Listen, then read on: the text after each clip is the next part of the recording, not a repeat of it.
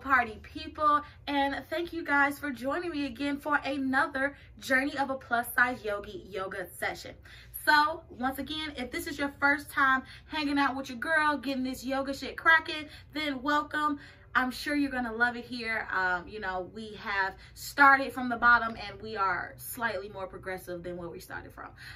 So before we get into this yoga session, I definitely want to make sure and remind you guys to like and subscribe your girls' videos, because you keep coming back, because you love me and I love you. All of your support, all of the people that interact with me during these yoga sessions and tell me how much they like them and blah, blah, blah, blah. I love that. And I love that for you. So you might as well go ahead and subscribe for your girl. Like, seriously.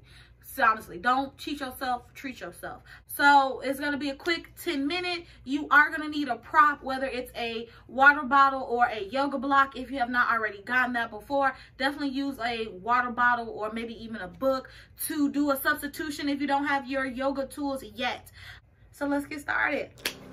Okay, so we're going to start off this session by starting off in a child's pose, which is feet together, knees apart, laying your forehead to the ground, making sure that our shoulder blades are away from our ears. We're going to sit in this position for a little bit, and as we start this yoga session, try to keep some positive affirmations in mind. What is one thing you want to focus on that is not only going to get you through this yoga session, but also get you throughout the day? So we're going to take a couple of deep breaths here in child's position. In through your nose, out through your nose, clearing your mind of any other concerns that the day may have for you.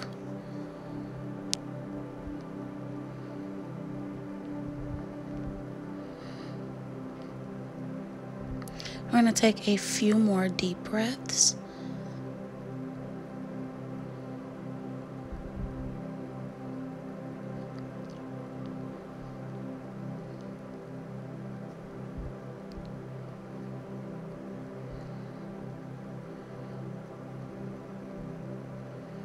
Last 3 breaths. And then we are going to take it into a tabletop position, making sure your knees and your arms are shoulder width and hip width apart. And we're going to do some cat and cow poses.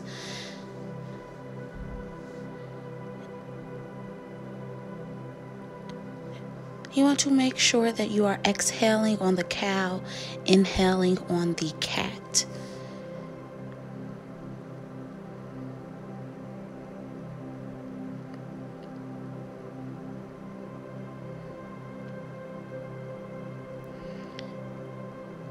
Two more cat and cow positions. And then we're going to take our right leg and extend it back, getting us a nice deep stretch. And we're going to bring that right leg all the way to the front of the mat to a deep low lunge. What helps me is bringing my arms all the way up, kind of looking up, getting into that. And then we're going to go from the low lunge into a downward facing dog. And going right into this position from our lower lunge on our right side, we might be a little stiff, so definitely shake that out.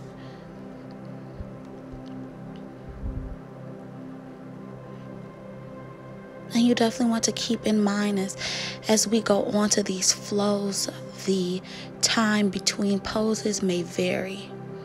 So we're going to go down to a cobra pose.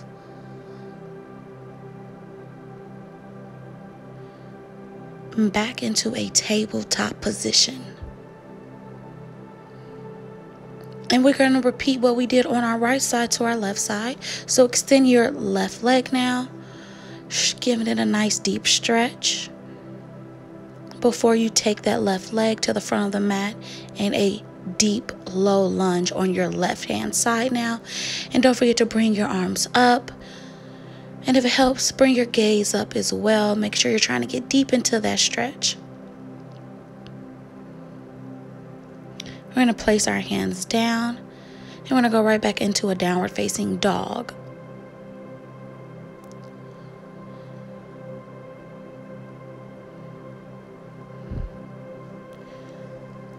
A few deep breaths in and out. And we're going to go back down to a tabletop position, going from tabletop Vinyasa into a mini cobra pose, or baby cobra pose as we like to say. And we're just going to lift up halfway our upper body and squeeze this position and let it go. And we're going to do this about 2 or 3 more times.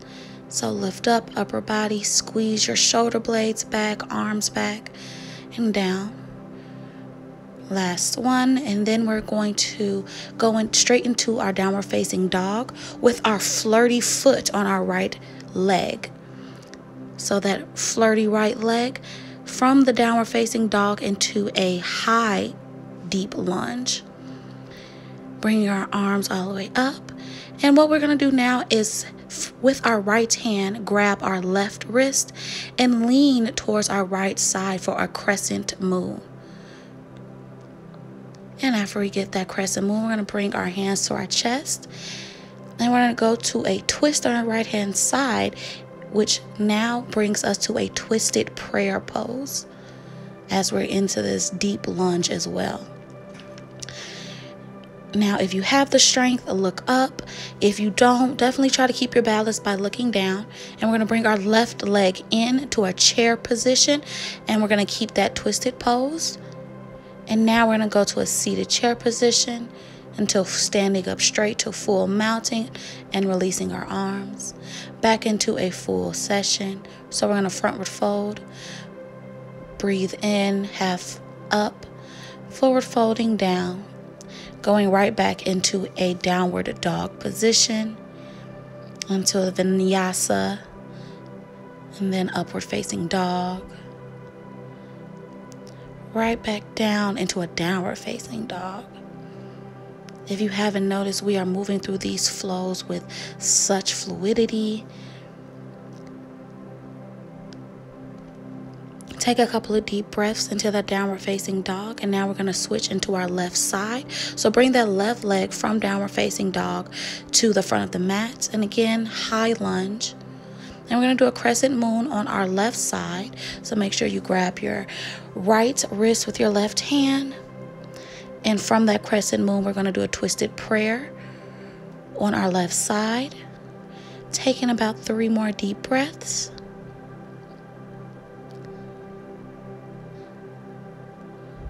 Try to get back that heart rate to a normal level if you can.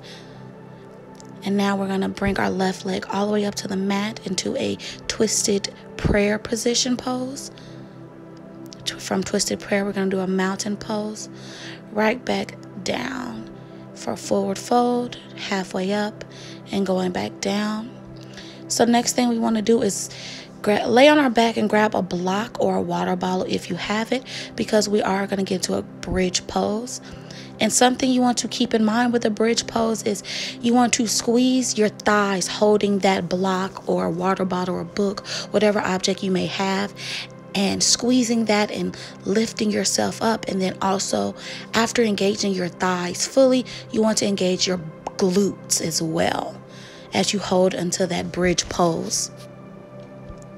So we're going to hold it here just a little bit longer, and then we're going to let go, roll your butt down, leveling your spine. And we're going to take our block or water bottle, or if you have a book, I think it might be the best option, placing it under your spinal or your tailbone and bringing your right leg in, stretching out your left leg. So I'll take a few breaths in this position, really stretch out, whatever hand position is the most comfortable for you bringing your right leg in.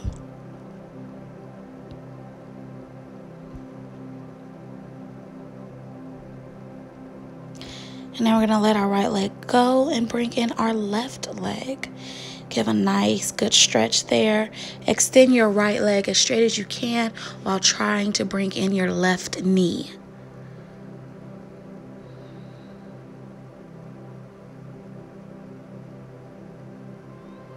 After about 4 or 5 more breaths, you're going to let go of that left leg.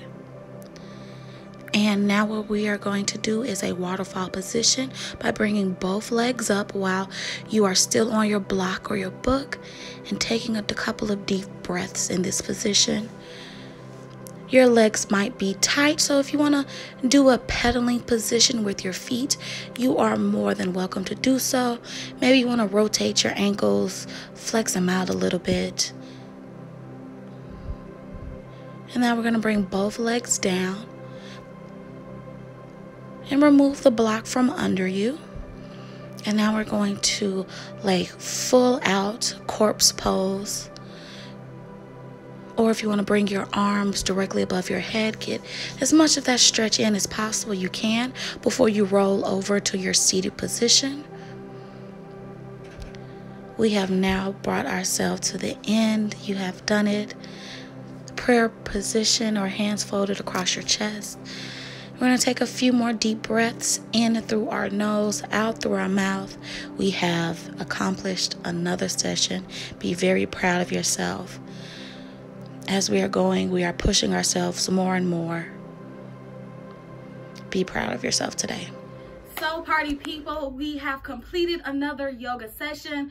I don't know about y'all, but I be sweating after each and every one, because you have to remember these aren't just passive yoga poses we're doing. We're not just doing passive sessions. We are trying to engage each and every muscle, each and every pose to make sure that we are like defined, lines are straight, and all of that good jazz. So just remember, when you think it's only just a 10-minute yoga session, just know that we work hard up in this bitch, okay? And that's on period. So thank you again for joining me. I hope you enjoyed it. I worked up a nice little sweat. If you guys want to kind of keep up with me and any other health and fitness that I'm doing, please make sure you follow me on Instagram. I got some dumbbells. I'm taking walks now. I'm eating acai bowls. So, you know, keep up with your girl in this health journey that we are all on to becoming better for ourselves. And I will catch you on my next one. Thank you, guys.